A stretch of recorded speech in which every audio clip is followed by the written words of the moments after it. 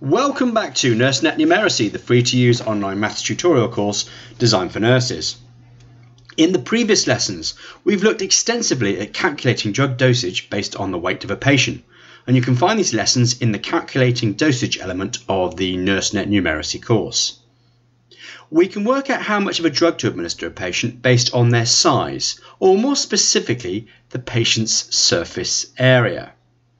Chemotherapeutic drugs are commonly dosed according to body surface area, and we can employ many of the skills learned in the previous lessons in helping us calculate drug dosage based on a patient's surface area or on body surface area. In fact, many children's drugs are dosed according to body weight, milligrams per kilograms, or body surface area. We represent body surface area to dose ratio as milligrams per meter squared. So a drug manufacturer will recommend a drug dosage by milligrams administered in meter squared surface area. Or put another way, you might see on a manufacturer's dose a dosage of 5 milligrams per meter squared, which means there are 5 milligrams per drug per meter squared of the patient's body surface area. So therefore we need two bits of information to help us with our calculation. Number one, the prescribed dose per square metre, and number two, the surface area in square metres of the patient, or the body surface area. So to work out the dosage required, we simply multiply the dose per metre squared by the body surface area of the patient. So let's do an example. A patient with a body surface area of 1.5 metres squared is prescribed 5 milligrams per metre squared of a drug. How much of the drug should the patient receive? So let's use the formula dose multiplied by the patient's body surface area. So that's 5 milligrams per metre squared multiplied by the patient's 1.5 metre squared body surface area, which gives us 7.5.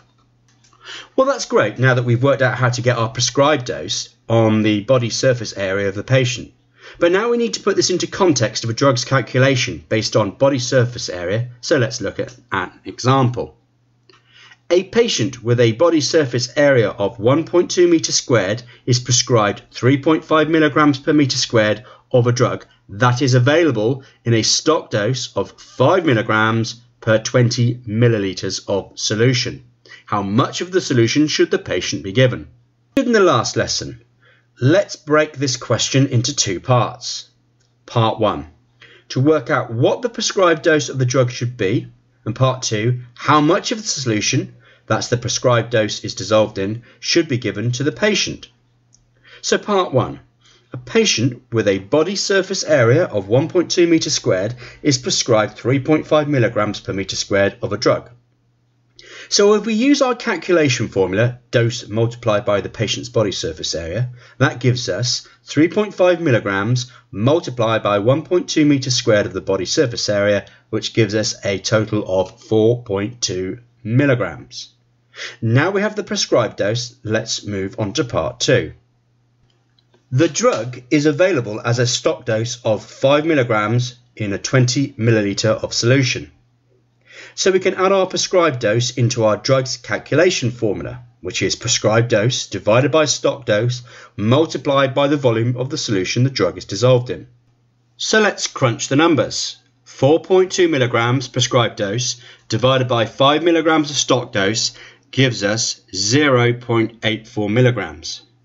0.84 milligrams multiplied by the 20 millilitres of solution that the drug is dissolved in gives us a total of 16.8 millilitres. Okay, now it's your turn.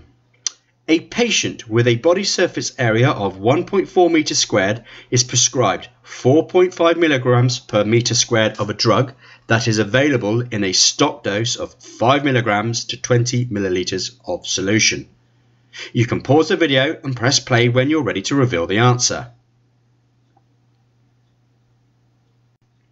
Okay, breaking this question down into two parts. Part 1, to work out what the prescribed dose of the drug should be, and part 2, how much of the solution should be given to the patient.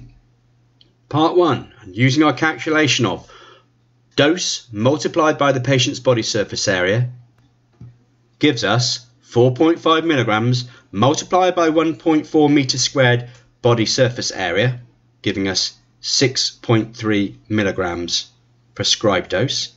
Now let's input that into our drugs calculation formula to answer part 2. 6.3 milligrams prescribed dose divided by 5 milligrams of the stock dose gives us 1.26 milligrams prescribed dose.